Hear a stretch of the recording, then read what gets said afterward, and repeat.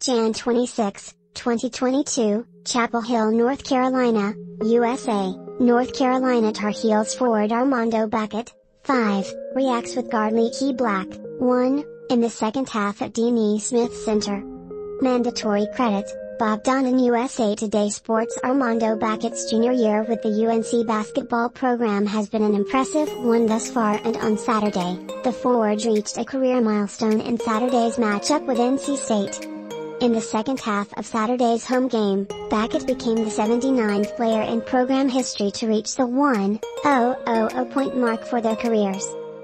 Bacot did so by splitting a pair of free throws in the second half during the blowout, as the Dean Dome was electric for the game. The 6'10", 240-pound forward out of Richmond, Virginia committed to North Carolina as a 5-star recruit in the 2018 class.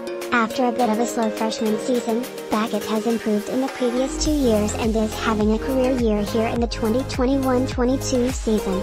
He's averaging 16, 3 points, 12, 1 rebounds and 1.5 blocks per game for the Tar Heels, and he's among the best in the country in terms of double-doubles.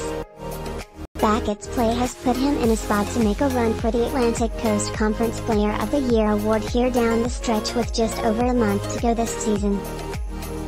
With Bacot's emergence, UNC has a legit option in the post, which should help them here the rest of the way.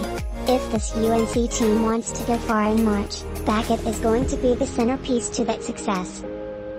Next up on the scoring list for Bacot is Tommy LaGarde at 1,007 points, and then Bob Paxton at 1,010. Last season, Bacot's teammate Garrison Brooks reached the milestone in the opening game of the Maui Invitational. Prior to that, Joe Barry also reached that mark in his career.